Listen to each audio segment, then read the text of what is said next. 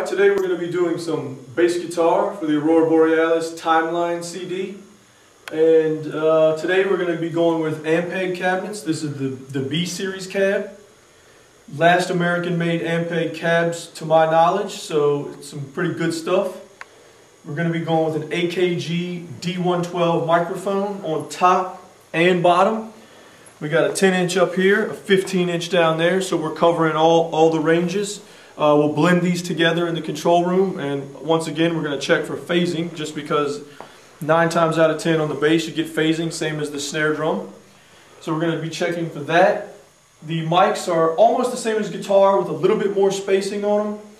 A couple inches away, slightly off axis. We've got the walls up, same as before, to kind of cut down on reflections off the walls coming back.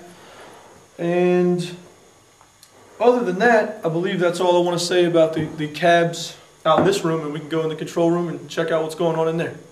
Here we are in the control room, about to start laying some bass tracks down.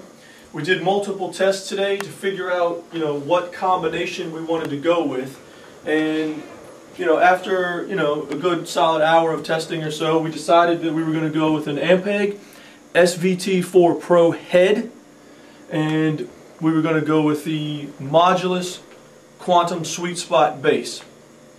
We also tested today a Trace Elliott, an older one, an SMX series that sounded really good. It sounded almost equally as good as the Ampeg. We just thought the Ampeg nudged it out a little bit. And we also tested a Ernie Ball Stingray bass. And the combination we liked, like I said, was the Modulus with the Ampeg.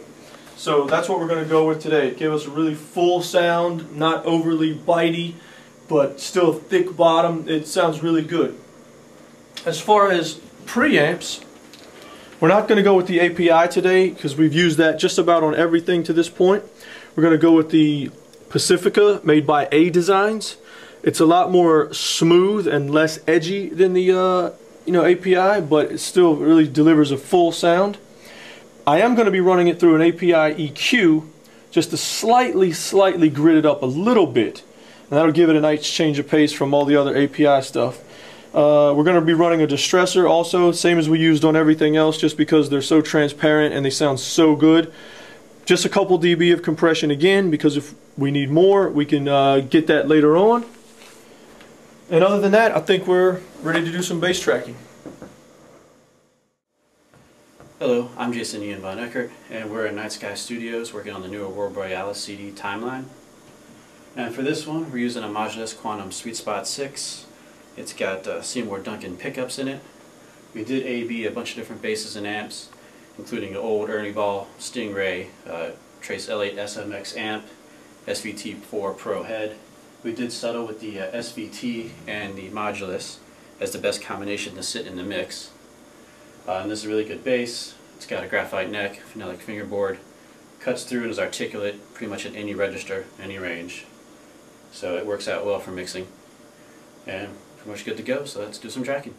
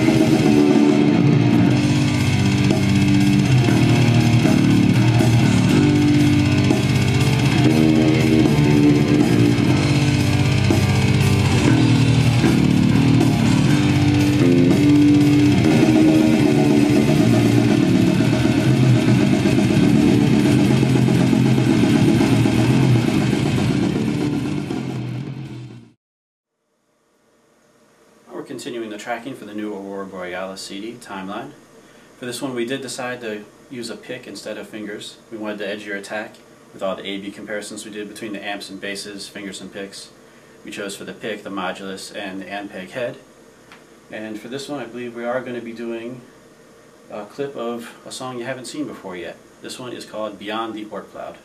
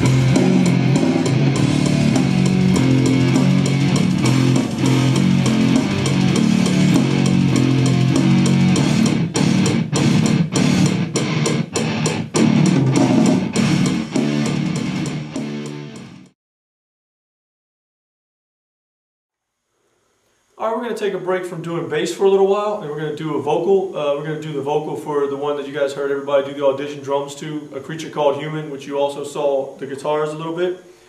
And we're just going to be doing the lead vocal for this. No backgrounds, no anything like that, just a raw lead, no EQ, just a little bit of compression.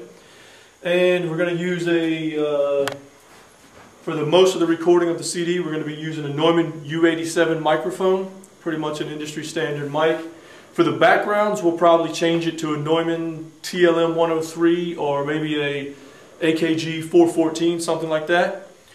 And I'm going to use a headphone system, Ethernet headphone system, so that I can get individual control over all the instrumentation in here, and it won't affect the guys in there doing the actual recording. So I have my own, control over drums, bass, guitar, vocal, etc., etc. And like I said, it won't affect anything those guys are doing in there. So yeah, let's give this a shot and see how it goes. Yeah, let's just run an entire another one from the top. All right.